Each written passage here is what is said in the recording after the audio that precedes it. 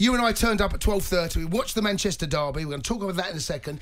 Then we turn around and got 3 o'clock kickoffs. And we're sitting there about 15, 20 minutes and going, this is a bit dull. What are we going to talk about? Yeah.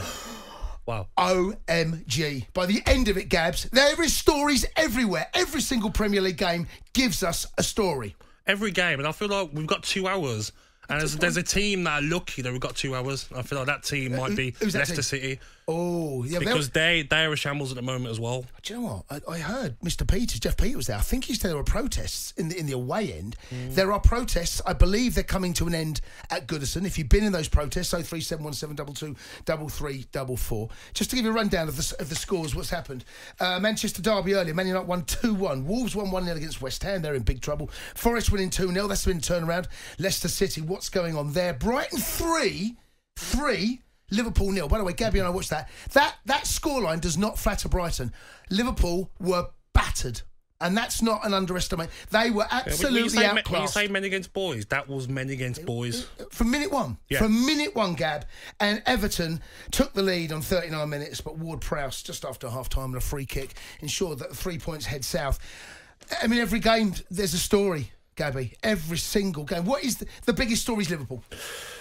I wanted to speak quickly about Liverpool because this season they've not been the usual Liverpool. Last season they played in every game possible, going for 4 competitions. Yep. This season they're a million miles off it. They've had injuries. Every club's had injuries. Yes. But I look at Jurgen Klopp's record at Mainz. He was there for 7 years.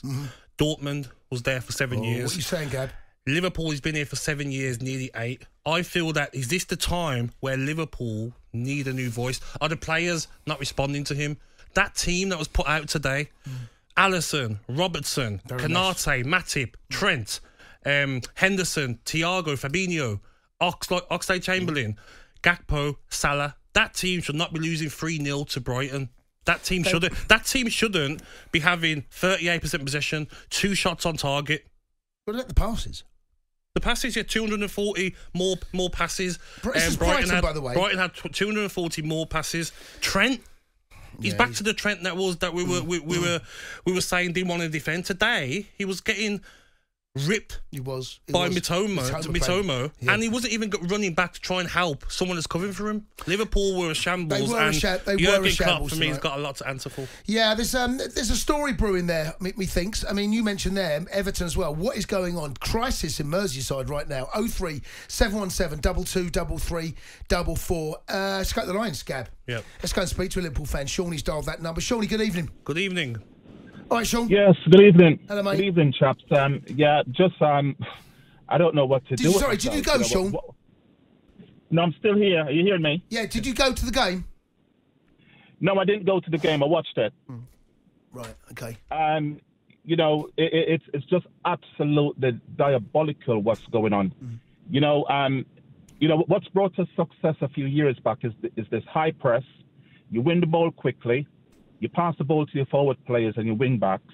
But now, we haven't got the legs, but the manager doesn't seem to be saying to the players, you need to drop 5 yards, or say to the wing backs, you're going too high. So, and when we're buying players, yes, Núñez, I think, has got potential in the future, but Gakpo, who's come in, he's not sorted out our problem. We're not buying these, we're not getting these players, or, this heavy metal football that Klopp said that he wanted to play, that Gino Ronaldo, all he used to do was to break the play up, pass the ball quickly, and we just seem to be playing around with the ball. What are we doing? But when go on, carry on. Yeah, sorry. I just think that, there's not a lot being said about Liverpool and the manager, but surely it's going to come very soon whereby questions are going to be asked, and answers are going to have to be given. We're going backwards. I mean, we had something that we turned the corner after so many years of absolute, dismal. We were so far behind, and we've had something that's been good for the last few years, and we seem to just be turning our back against it. And if we're not, we could just go back where we're coming from. Shawnee, thanks for the call. Gab, whenever I looked at Liverpool under Klopp, and it took him a little bit of time to get the first season. I think they finished 8th in his first season. Took over from Brendan. And he eventually got the players that he wanted and the style of play, this high press, high intent. I'm just looking at that midfield, Henderson, Fabinho and Thiago. There's not a lot of legs there. So change the way you play. There's not... Well, change the way you play. You know they can't press. Okay, so do they need... I mean, they spent money on Gakpo. Should they be spending money on a midfielder that's got legs? I mean, Declan Rice is the one that everyone's talking about, but Bellingham is who they keep getting linked with. That's the type of player they need. They 100%. But if you know that you haven't got the players you used to have, the Wijnaldum's in there, the other players you used to have, and a younger Fabinho, change your way of playing. Change your way of playing. He's not going to, is he? He's not going to. Well, he has to today. I'm watching.